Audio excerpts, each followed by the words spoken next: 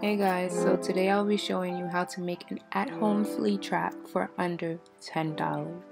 Not expensive, very good.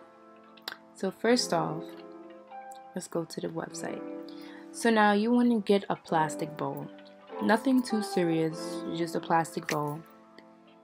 And you want to get Dawn soap. The reason why you want to get Dawn soap is because it acts as a glue for the fleas. So as soon as it comes in contact, it kills the fleas. And then you want to get a candle to attract the fleas to the water.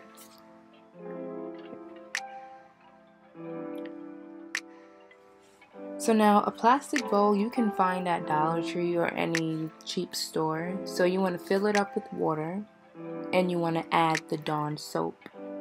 You don't have to add too much, but just add enough.